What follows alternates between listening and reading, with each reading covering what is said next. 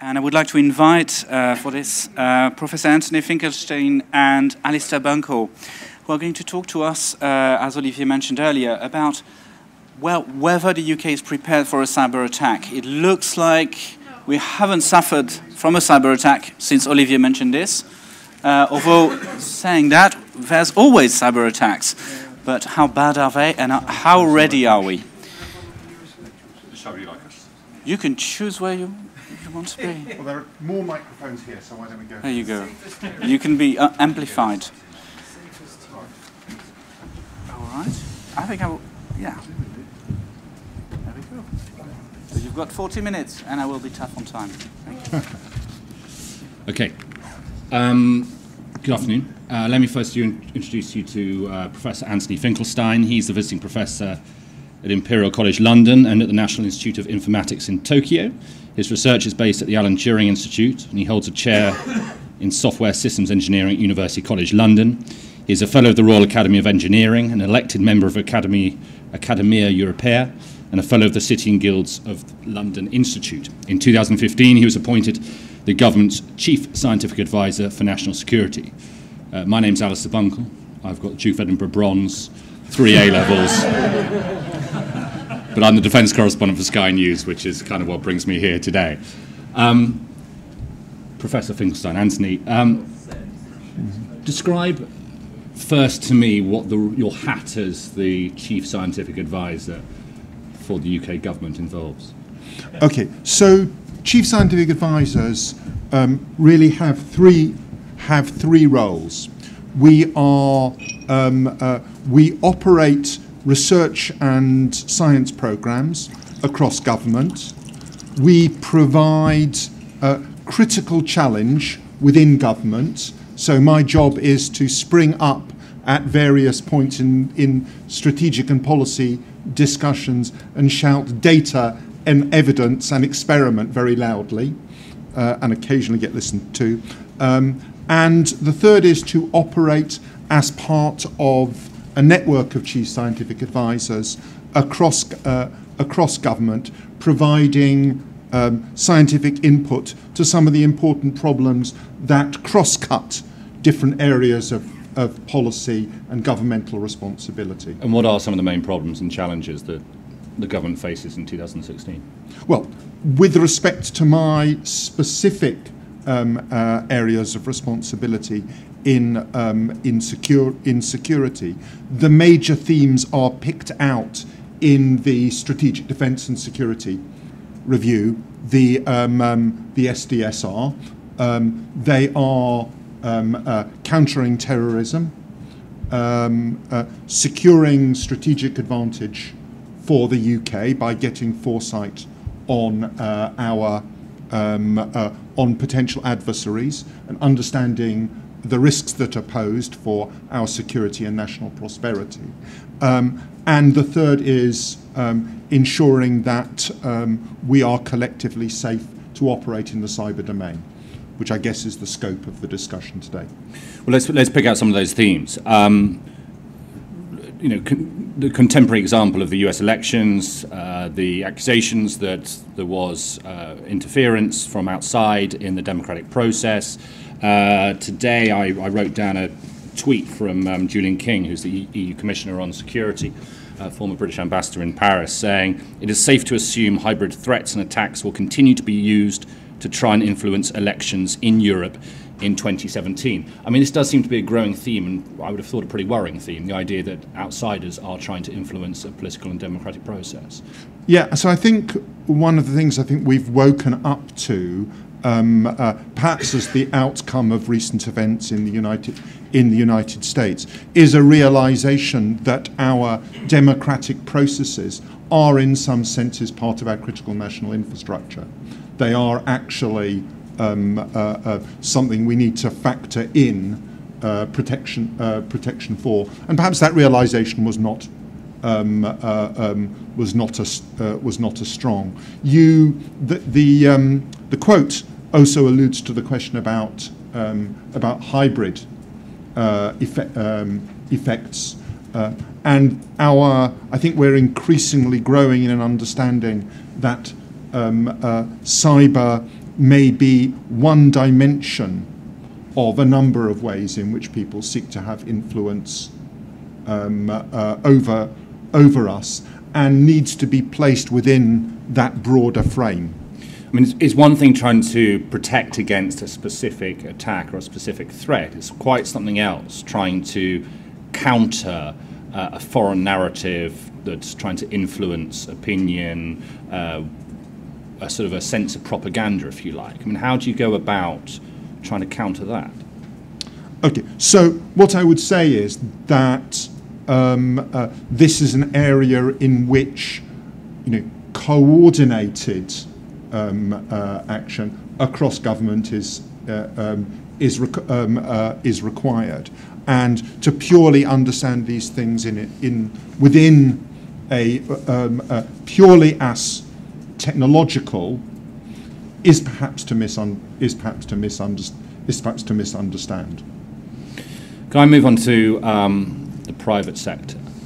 Sorry, no, I'll stay on the state sector a second. We'll move on to the private sector. But I just wanted to, abuse my position, Sky and using up on here, to draw attention to a report that we had yesterday, a colleague of mine, Freedom of Information Act requests, showing that 7 NHS trusts in this country don't spend anything on cybersecurity. A great deal more, 40-odd, don't even know how much they spend on cybersecurity. I mean, that sounds incredibly worrying, and that's coming from a sort of de facto government body in the NHS. I mean, what are your thoughts on those statistics? Okay, well, I should say, among the various pieces of puffery you managed to extract about me, that I'm also on the board of an NHS hospital. So it's something I feel about. This is a failure of governance responsibility, by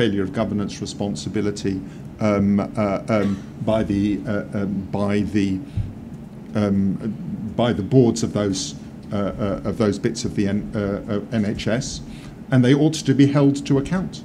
I don't want to push it too much.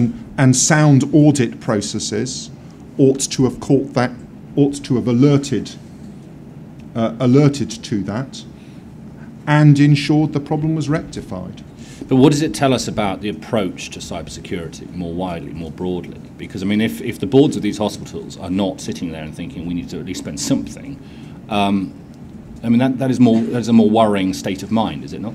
I think, I think what it tells us is what I guess we, collectively in this room we might know, which is that, that skills are low, that understanding is not what we would wish it, is not what we would wish it to be, and that actually that is particularly true in the strategic direction, at the levels of strategy, where the critical decision making is to take place, and that has to be addressed.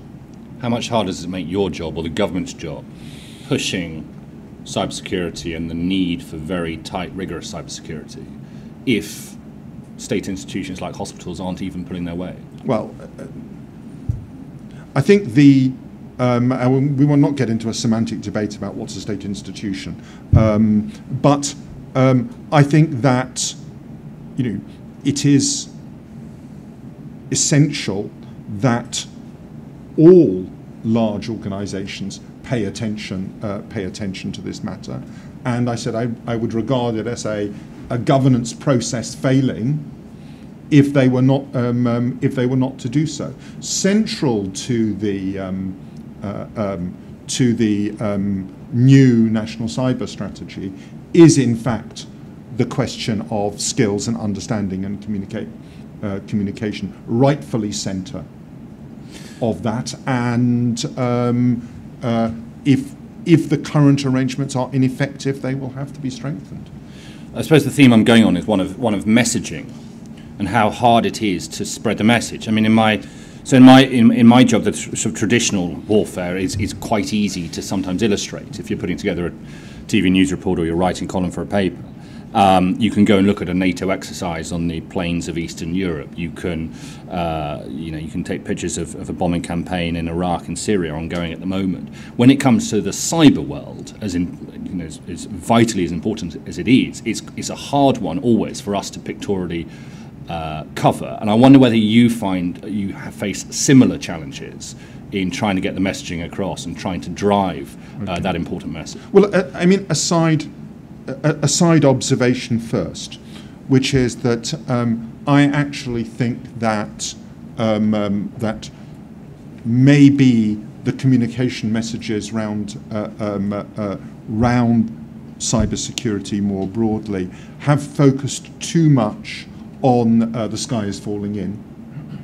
And I'm not quite sure whether that discourse at this stage in maturity is indeed the right way to structure communications. That's the first thing. The second thing to say is that the creation of the National Cybersecurity Centre means that there is a trusted body, well positioned to provide both advice and assessment, and that this brings together key elements, key contributory elements of the overall environment, which I think is a positive step forward. I mean, to pick up on that, and do you think that for too long cybersecurity has been a little bit too covert? So it's been the work of GCHQ and other government partners. If companies have suffered major security attacks, often they will try and keep it quiet for fear of reputational damage. And it's been going on sort of behind the scenes, and your average Joe has been unaware of. I think there's a situational calculation to be made about when it is best. I mean, this is a subject of a considerable body of thinking about when it is best to disclose problems and vulnerabilities, and when it is best to retain that knowledge in such a way as to allow people to make the necessary security procedures and get those things in place. And that is a calculation that has to be made relative to the specific context. More broadly, I think you need to be able to make quite sure that advice and assessment are together in the right, are properly aligned, and that's, I think, what steps have been taken now.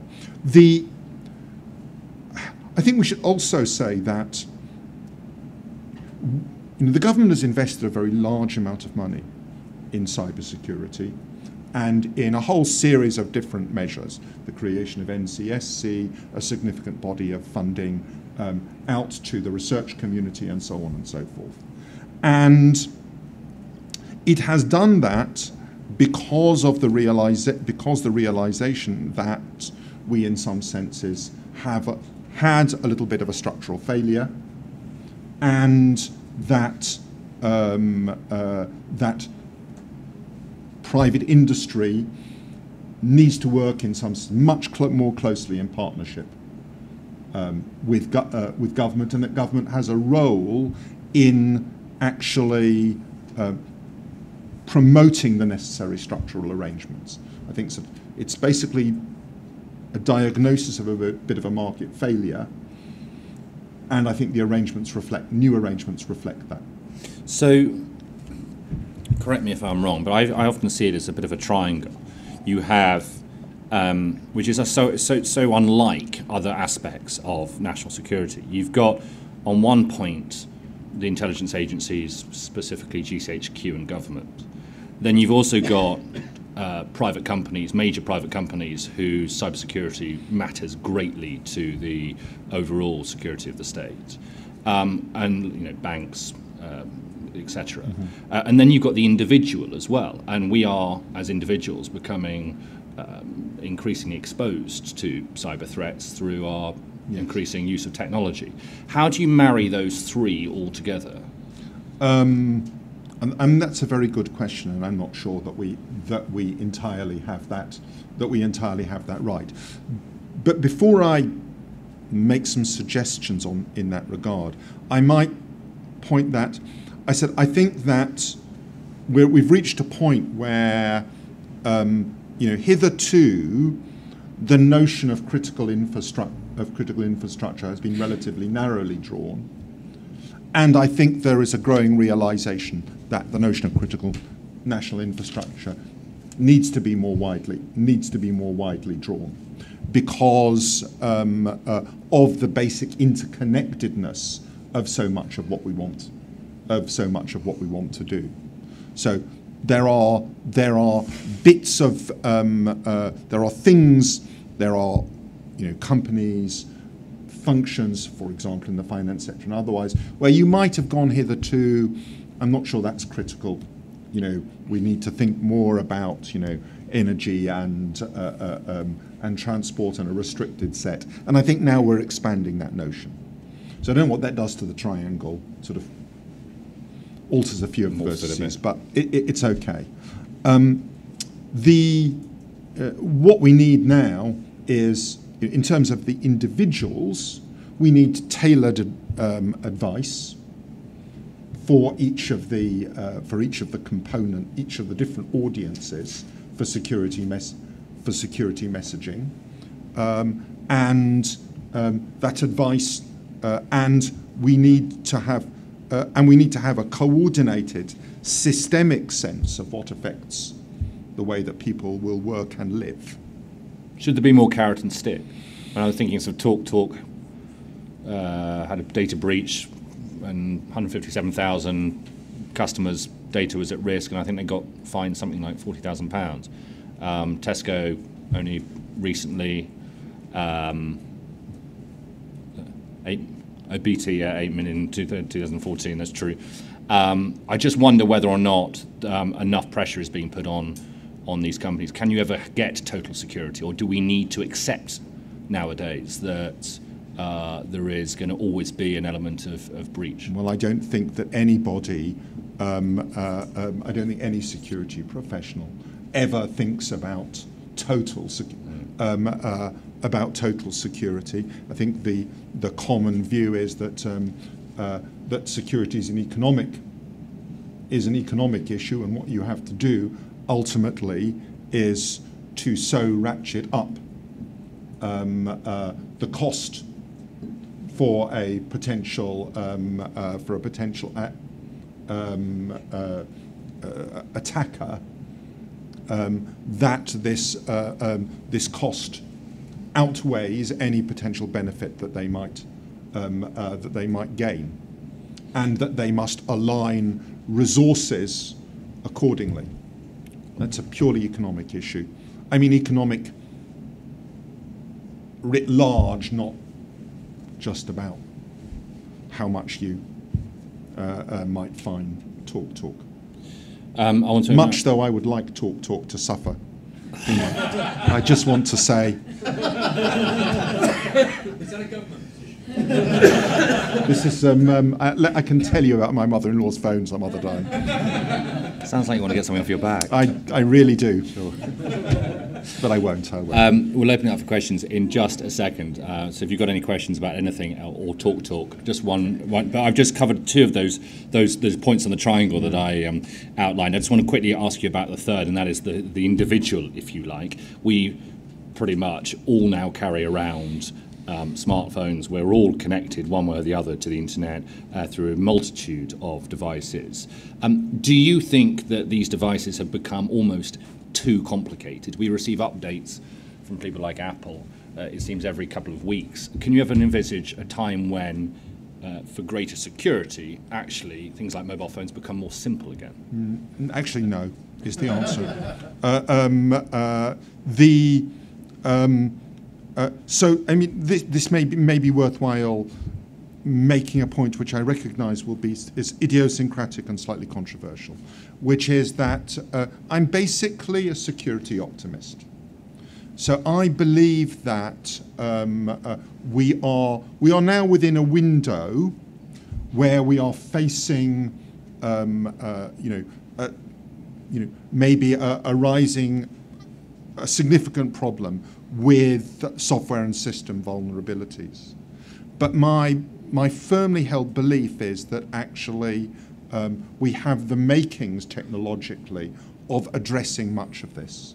So I believe that better development practice, I believe that formal verification, I actually believe the use of big data and machine learning in, as for example exemplified by the DARPA Grand Challenges, I believe many of these things are actually on the way to addressing the largest component of the vulnerability problems that we face. So actually, I think that we're in a bit of an odd time, but I do actually think that many of the things like, for example, Internet of Things devices, which are currently, offer a significant vulnerability surface, I think that problem will close. And I think that ultimately it will become a bit of an a bit of a resource race, as with encryption, and then I think the good guys have the beating. Okay, that is optimistic. Right, enough of me, not enough of Anthony. Yes, sir. I think there are microphones, aren't there, going around, so there's one coming just behind you. Thank you. That was most illuminating and very helpful. Malcolm Wall from the Federation of Small Businesses. You hinted at it, you mentioned individuals and you mentioned large corporates and you mentioned governments. We do struggle in the small business empires to understand how we play our part, as it were. I wondered what views you have for the future as to how small business can improve our resilience. Okay, so it's a very interesting question. I think that one element of that question is the question about skills and about ensuring that actually the whole of the business marketplace has access to the sort of skills that are necessary to provide security for business. I think the next is to make quite sure that the core services that smaller businesses have access to have the type of security that is necessary. I think the last observation is a little bit about that. I don't know whether it's a suspicion or it's an analysis. I have this view that that what we're likely to see as the result of security problems are systems failures, which may be cut across some of these the neat delineations that a triangle implies. So it may well be the things about small businesses in connection with consumers, in connection with their larger service providers, that the issues might cut across, and how we address that, I don't know. So it's a bit rambling, but my triangle's becoming a theme. So thank you very much. I found that very interesting. So there's a couple of things I would pick up on. The talk issue. The day they had their cyber breach, their share price went through the floor. So they did inherently have a cost associated with not looking after their customer base. And since that cyber breach, a number of their customers have moved elsewhere. So built into the system, there's a financial model. That is not to excuse them. It is simply that because the vulnerability was well known, they were advised about it well in advance, and they didn't do anything to fix it. But that sort of follows on from the earlier point that many industries don't actually know how to address their cyber problems. You were touching on, Alistair, about how many updates we get to smartphones. The reason we get updates is because the operating system is inherently vulnerable, and so they're having to update to try and make the device secure. We were talking about Internet of Things earlier. the device as well has an easy password because people are trying to sell as many smart devices into the home. And so the attacks going forward are more likely to originate within country, where the smart kettle, the smart TV, the smart device has been captured by the bad guys who are very smart, and then will launch an attack. So I think it's very much a matter of trying to educate people, banning people from taking their smartphones to work. Now, that would be one way of trying to make the workplace secure, because inherently, this is a Trojan horse. You take it to the workplace, your company network is potentially vulnerable. So there's a trade-off between making it easy for applications and for users to use applications, but you're also making it easy for the bad guys to compromise your device and use it as an attack vector. So I think my earlier observation, which is that I'm not sure, and maybe it does actually reinforce the point made, which is that about carrots and sticks, which is that I'm not sure that at the moment the market works. If you'd have thought, wouldn't you, that this precise example where the share price falls and people realise, businesses realise they need to make the necessary changes because the economic imperative drives them in that direction. It's a true observation, but I'm not sure that anymore I have confidence that it operates with the force that is necessary. Now, that's not an argument for fines or regulation, but it certainly is an argument for government to be very engaged with the issue about education, communication, advice, and a whole range of things like that. Yes, we're getting updates on mobile phones and so on. But just as we're getting runtime updates, it seems to me conceivable, and maybe greater experts in the room than me, that we will increasingly see runtime verification, so that actually we will be able to determine whether things are safe on installation, and I think that will increasingly give some confidence. The last point is that, again, a message maybe of a bit of optimism is the possibility of understanding much better the whole question about what you can safely compute in an environment where you cannot trust the other components. And I think we're making progress on that. So, very interesting question. Yes, ma'am. Thanks, Patricia Lewis from Chatham House. The Internet of Things, which we want to rename.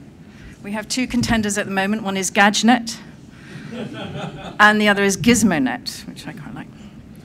I just wanted to bring to your attention a debate that we're having at Chatham House. We've begun a series of discussions on the Internet of Things and cybersecurity. And it's the issue of the insurance industry and standards versus guidelines, and the role of the insurance industry in that debate. And it would be really good, I think, to have a bit of a discussion about the whole issue of security by design, needing to retrofit a lot of the so-called Internet of Things, and how we might drive some of that through insurance standards earlier rather than later. So I think I want to comment on the two dimensions. That first, just make an observation about the Internet of Things. The Internet of Things does bring with it. Just trying to think what the best way to start this in. I think there's some very interesting questions raised by the Internet of Things that actually also lie beyond the question of classical software vulnerabilities, where security is mostly located. I think the whole question about the electromagnetic environment, about the physics of computation, and about physical access to devices. And there's a whole very interesting space which is underexplored around that technically. So I think there's a lot more work to be done on that. The second thing about the insurance question. Now I'm going to get a bit geeky, which is that security is, in inverted commas, non-compositional property. In other words, you can put one system that has been independently shown to be secure in combination with another system that has independently been shown to be secure, and the two systems in combination are insecure. Right? In other words, the property, the mathematical properties of security across a system are very complex. And at the moment, I'm not sure that we know how to build a market in that situation. Because actually the maths of failure don't work like other types of system. So I think so there may be quite fundamental reasons why the insurance market isn't there, because you can't so easily predict in the probability distributions of failure. We've got about probably just under 10 minutes. So this gentleman down here, and then this gentleman, and then we'll go to the back. Christian Laranaga. Wearing my own hat for a moment. The last answer actually almost directly started to attach the question I have, which is really to do with your title as Chief Scientific Advisor for National Security. Mm-hmm. And I'm not being glib, but it touches exactly on the issue of science and national security. Are you finding our national security is scientific? And do we need to be looking much more deeply into the aspects of how do we construct a science around these issues to give us some rules-based data collection, measurement, a whole range of issues? Is there some kind of structured role you see that's progressing in the future, or are we going to stay with the sort of cybersecurity silo type thing we have at the moment? Two observations. The first is that increasingly government is becoming much more aware, more generally, about the importance of science and evidence informing policy and operations. Actually, the UK government has astonishingly capable scientific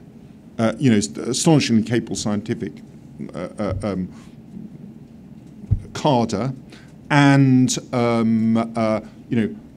you may well say that in the area of certainly computing security, this is an area where the UK has had leading expertise within government. So that's the broader question. Of course, there's much more. To do. In the national security setting, there is the advantage that most people who work in national security and government are people for whom evidence is a very strong part of their driver, and whom distrust in things that are just said is very high, and that's good for a scientific advisor. Okay, we've got 5 more minutes. 2 more questions. Gentleman at the front here, waiting for some time, and then we'll finally go to the back left there. Thank you, Professor Finkelstein. Question really that's been muted earlier by a speaker. Having worked, I declare an interest for Shell with their data collection and for NATO with its many years ago. Is it the case that you think we'll ever see the likes of Facebook manage to the same extent the likes of GCHQ are, specifically with their targeting abilities using big data? And one of the arguments that's going on today is the fact that the way that Facebook selects its news for you to read, which is an active input into your mind, isn't being particularly governed. Mm-hmm. So I'm not really that well equipped to speak about Facebook individually as a company. What I would observe is that they are actually one of the leading contributors to work on the development of provably secure software. So they have a good corporate reputation for their work in that regard. I'm not sure I'm well placed to comment on the broader question of data analysis. Thank you very much, and that was in the context of a reliable source, I'm sure. And just finally at the back, sir. This won't take very long. I'm Roland Perry from the Digital Trust. I'm a geek who understands marketing. It's always important to give things a good name, and then you get traction for your project and your aspirations. So things like Snooper's Charter caught on. Whether it's true or not doesn't matter, but it made people think about it and they recognised it. So I suggest we need to call this stuff the insecurity of things, if you want a collective noun. Lots of interesting marketing advice. I mean, the insecurity of gizmo nets, or we could combine the two benefits. Well, there you joke. I mean, it picks up on the topic we were talking about earlier, actually, about getting the message across and actually spreading it from people who sort of understand what they're talking about in rooms like this into the sort of the wider populace and everybody who carries these. Now, look, just to finish with the title of this talk was "Is the UK prepared for a cybersecurity attack?" So I'll just ask you very simply, is the UK prepared for a cyber attack? The UK pays a great deal of attention to that risk. It has invested very significantly, both in the long term and in the short term. In the short term response, it exercises its capability. Regularly and tries to learn and improve. I think we are amongst the leading states in the world in this regard. There's always this is a risk business. Nobody is ever going to tell you that they're that it isn't. But yes, broadly yes. Professor Anthony Finkelstein, a cybersecurity optimist, but fascinating as well. Thank you very much.